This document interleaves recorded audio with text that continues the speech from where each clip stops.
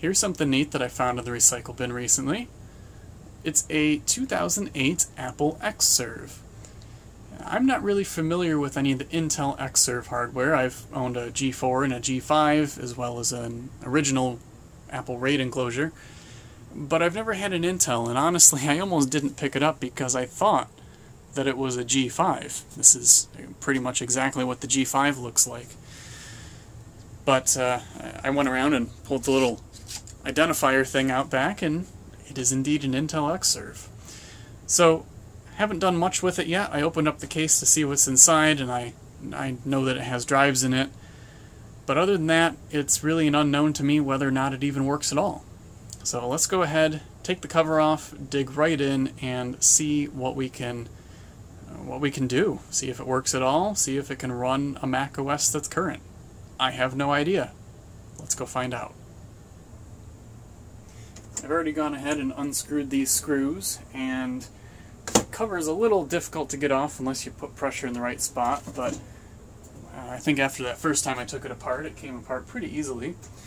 I don't actually know if this has ever been taken apart before me, so that's kind of neat. And here we have the inside, so hopefully we're in focus. It looks like we are. First off, it's extremely clean. I don't see any dust whatsoever anywhere in here. I mean, of course it was in a data center, I'm sure, at one point in its life, so it's not really a surprise that it's clean, but it's more clean than I would have expected out of a data center. It's currently got 4 sticks of RAM in there, and if the label is correct, looks like they're all 1 gig sticks of DDR2 667, probably. Most likely ECC RAM, if I had to take a wild guess at that.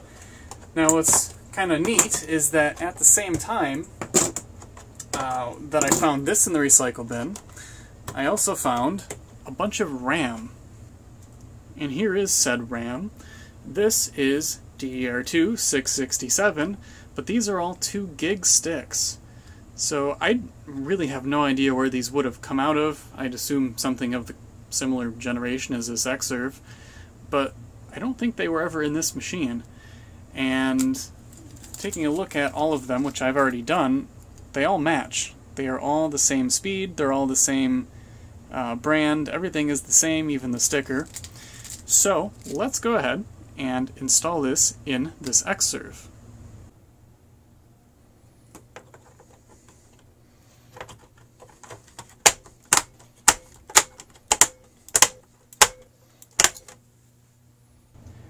Okay, all 8 sticks are installed, so we got 2, 4, 6, 8, 10, 12, 14, 16 gigs of DDR2 ECC RAM. I think that this can support up to 32.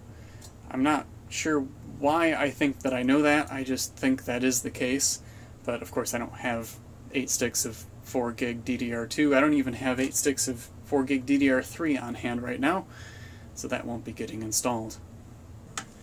Let's see what this thing has for storage. So first of all, we've got what used to be the original OS drive, the 80 gig SATA drive. All XServes of this model year shipped by default with an 80 gig SATA drive for running the operating system, and the other 2 drives were for storing files and anything else. This is a 750 gig SATA drive that I believe came with it, because not only does it have the Apple logo, but if we take a look on the back, it says 750 gig SATA. So that probably came with it. And if I can get that back in there, the other drive is a 1 terabyte Hitachi Desk Star. Also, most likely came with it or was an Apple part, because it says 1 terabyte SATA and it's got that Apple logo. I am not sure what I'd like to do as far as installing an operating system on here. I think, because it is 2020, still sounds weird saying that, that because we've got an empty drive caddy, that we should put an SSD in it. There, I put an SSD in it. No, I'm just kidding. I think that makes sense. However, I'm a little bit concerned that SSD isn't going to work in this system. I've had some trouble because I've worked on an XServe Intel XServe before, and I've worked on some older Mac Pros that SSDs, depending on the brand or, I don't know, just how the Mac is feeling on that day, might not work. So I'm a bit concerned about that. But I do have this, and I've got probably 4 different SSDs around. This is maybe a little overkill. This is a 500 gig SATA SSD. I might throw a smaller one, like a 64 gig, something I can find. I was able to find a couple of these 64 gig SSDs that I bought pretty much just for this purpose. They were super cheap. And I think this is going to have the best chance at working because it is a little bit of an older SSD. If it doesn't end up working, I might just try this 480 gig in there, and I don't know, I've got a bunch of other ones. But for now, we're going to go with the 64 gig, and that will just ever so nicely click into place. So everything's ready to go now, and I just wanted to mention this because Apple loves to make people use adapters. This XServe doesn't have VGA. I don't think most Macs have had VGA for ever. I can't remember a time when they did, to be quite honest with you. There's probably one that I'm missing.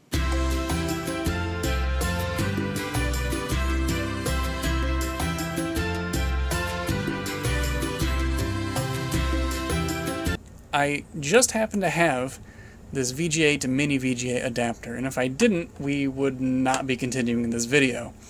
So I'm very happy that I saved this. I don't know what I last used it on, but I'm sure it was some Apple device, and that plugs in right there. I'm sure there was more than enough room for a VGA connector if they had so chosen to do that, but no. And I think now it's time to go ahead and plug in the power. Nice little noise there. Seems like the power supply fan is going. Alright, power supply fan is running. Let's go ahead and whack the power button, see what it does.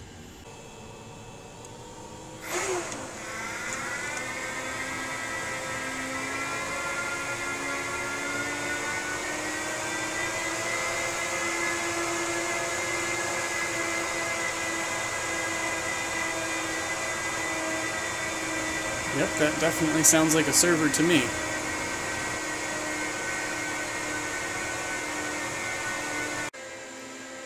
Alright, we got a flashing question mark, which is totally expected because the SSD I had just put in there had Windows on it, and the other 2 drives are most likely just for data. So I've got this that I prepared. This is a macOS 1015 Catalina installer. There's the focus on that. This used to be on my Sierra installer, but I never used it, so now it's Catalina. And I made it with DOS-Dude1's bootable installer creator utility thing. So this should work on an unsupported Mac, such as the XServe. This, by the way, is a 2,1. Should just work, and there we go. It's at least booting. USB 2 sure is a lot slower than I remember it being. So we got the 1 terabyte drive showing up, and we don't have the 750, and we don't have the SSD. I wonder why that is. Let's see if we can do some terminaling. Disk util list. Alright, 1 terabyte drive right there, disk 22. And disk 21 through 1 are the virtual disk it created when it booted, and we got disk 0 as the USB. It's now about 4.5 hours since the clip that you just saw, and damn it, I am tired and I am frustrated. Let me tell you why. I cannot get any SSD to work in this system, no matter what I try. First one I tried was a 64 gig. Didn't work, so I tried the one that I'm holding right now. It's the same thing, just a different physical drive. Doesn't work, isn't detected. Tried this 480 gig SSD from Crucial, isn't detected. Tried out this Dell SSD, because I just had it laying around. It's a 512 gig, not detected. Tried the same type of Dell SSD with a different firmware. Nope. Tried a 120 gig Samsung 840 EVO. Nope. 500 gig 850 EVO. Nada. And lastly, this crucial 256 gig SATA SSD. It's a bit of an older one, a bit of a thicker one, so I thought, maybe, just maybe. And I was right. Except after I formatted the drive, I could no longer get it to show up in disk utility ever again, no matter how much I rebooted or removed and replugged in the drive. So damn it, I'm frustrated.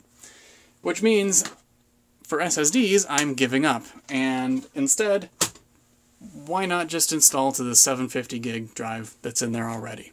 Because it's there, I'm not going to use it for anything else. Why not? It's not like this computer is going to be used for much of anything other than just playing around with. So I was thinking a little bit and then realized I was wrong, most likely, about why this doesn't work with SSDs.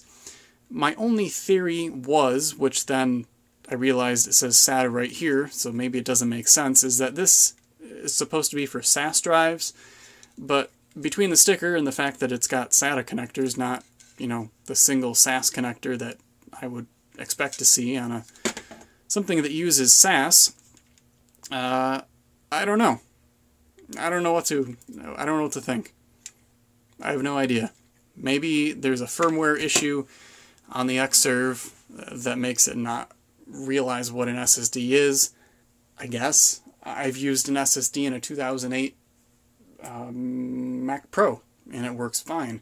Those accept SAS drives as well. So I don't know what the issue is, but you know what? At this point, this is just a fun project, and I want to keep it fun and not get more frustrated. So that means it's time to install Catalina on a hard drive. Okay, plugging in the XServe, popping in the USB, and pressing the power button.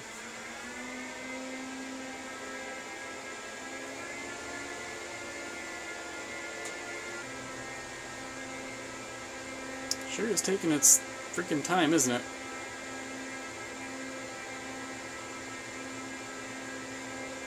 There it goes. Thank goodness. Here we are back at the install prompt.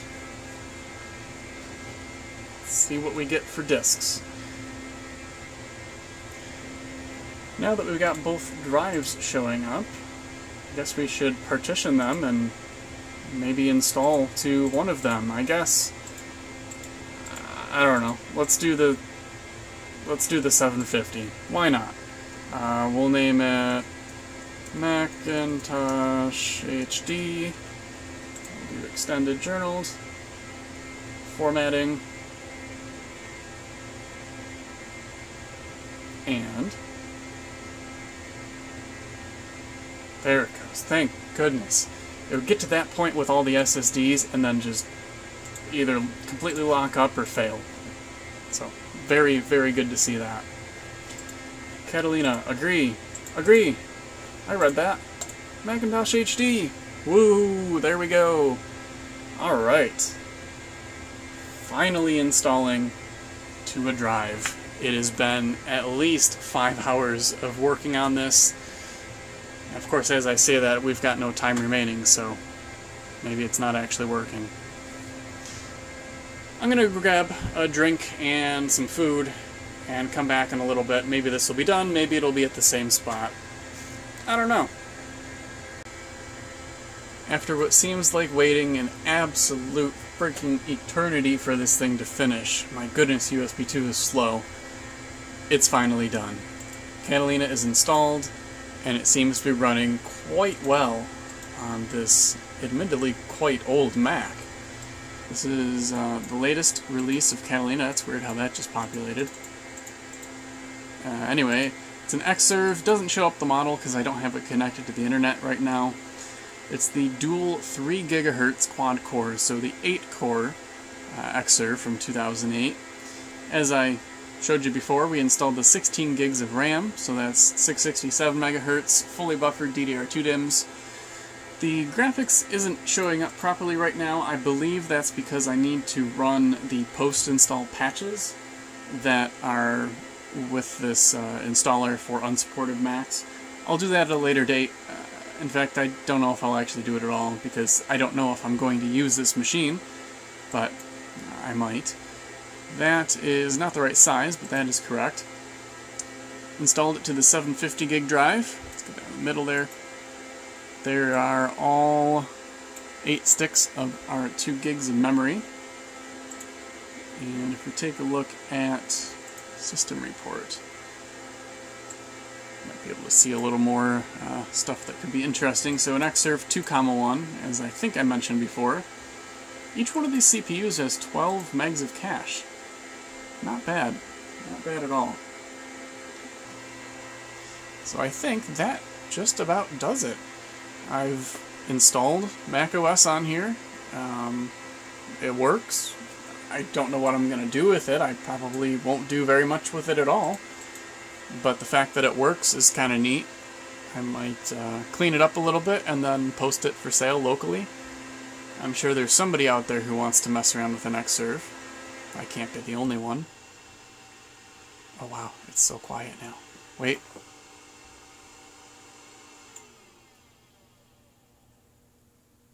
It's so quiet, oh my goodness. Alright guys, that about does it for this video. I might do another video on the XServe at some point in the future. I don't know what else to do with it, because it just uses so much power. It's not something I'll run all the time. It's just kind of a neat thing to play around with. So if you get any ideas and you like the video, let me know down in the comments. I'm going to go ahead and import all this footage, edit it, and post it up probably sometime this week. So there you go. Hope you guys enjoyed watching. Feel free to leave comments if you got any, and we'll see you in the next video.